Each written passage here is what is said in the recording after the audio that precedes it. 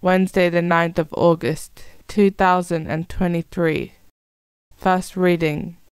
Reading from the book of Numbers. The Lord said to Moses in the desert of Paran, "Send men to reconnoiter the land of Canaan, which I am giving the children of Israel. You shall send one man from each ancestral tribe, all of them princes." After reconnoitering the land for 40 days they returned, met Moses and Aaron and the whole congregation of the children of Israel in the desert of Paran at Kadesh, made a report to them all, and showed the fruit of the country to the whole congregation. They told Moses, "We went into the land to which you sent us. It does indeed flow with milk and honey, and here is its fruit. However, the people who are living in the land are fierce, and the towns are fortified and very strong. Besides, we saw descendants of the Anakim there. Amalekites live in the region of the Negeb.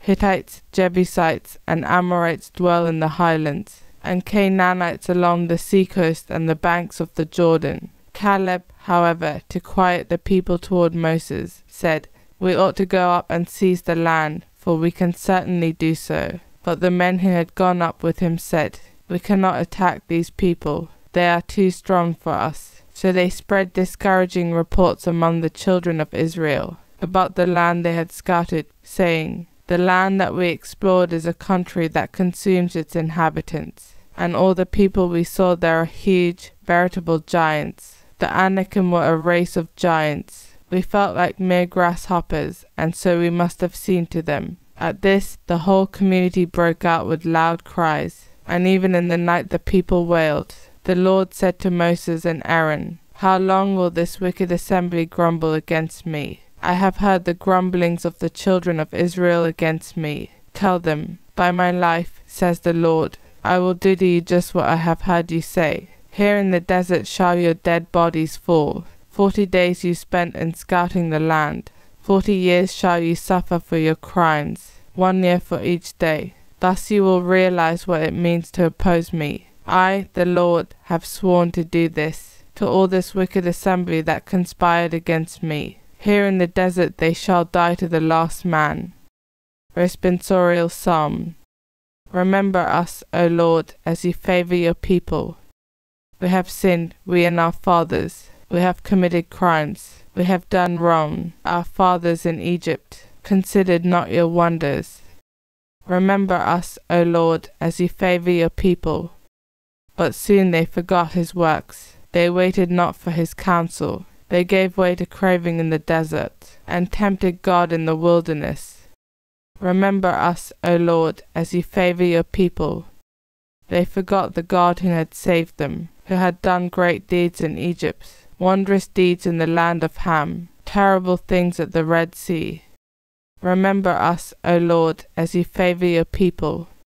Then he spoke of exterminating them. But Moses, his chosen one, withstood him in the breach, to turn back his destructive wrath.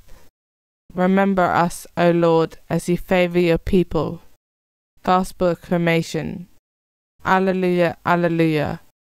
A great prophet has arisen in our midst, and God has visited his people. Alleluia, alleluia. Gospel. Reading from the book of Matthew.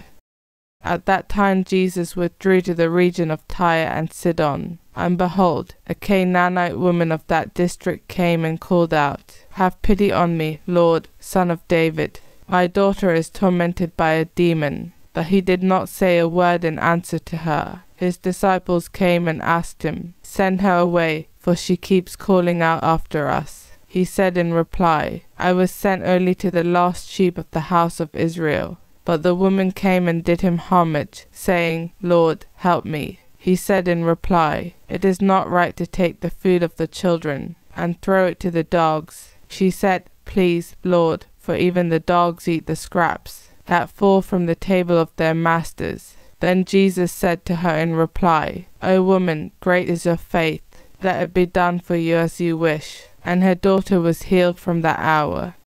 Gospel of the Lord.